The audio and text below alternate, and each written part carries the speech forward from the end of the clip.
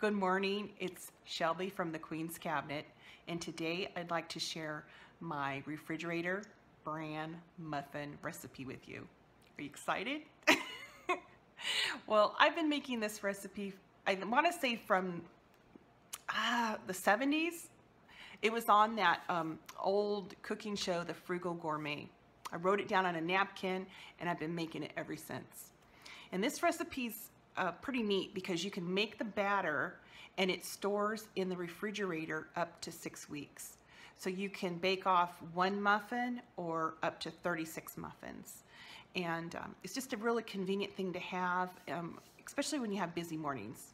Nutrition-wise, there's 172 calories, 4.5 grams of protein, and almost 3 grams of fiber. Anyway, here's my bran muffin recipe. I hope you guys enjoy it.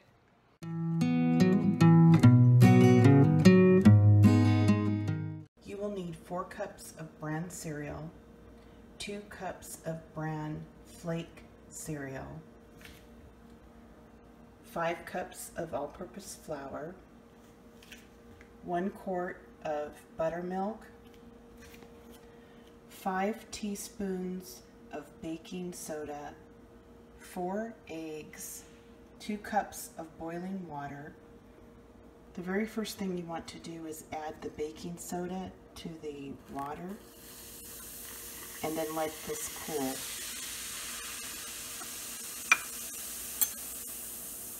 I'm going to give it a stir and then just set it aside to cool down.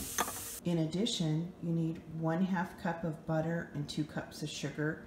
We're going to go ahead and start creaming this. After you cream the sugar and butter, start adding your eggs one at a time.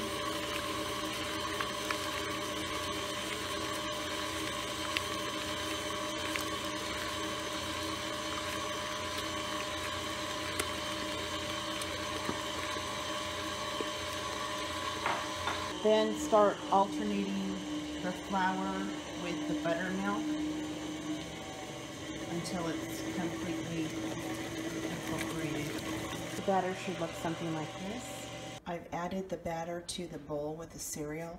I'm going to get this all mixed up. Now that the cereal and the batter has been mixed together, I'm going to add that water that had the baking soda added to it and get this blended as well. And this is what your batter should look like.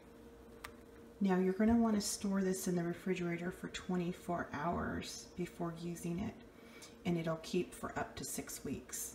It makes 36 muffins, and you can bake them one at a time, or you could bake all 36 at a time. It's so convenient. I'm going to store the batter in the refrigerator for at least 24 hours before using the batter. It's Sunday morning and I portioned out just 6 muffins. That's all I need for today. I'm going to cook these off before we go to church, and then when we get back we can have a more substantial meal. But at least if our pastor goes a little long today, we'll make it through a sermon.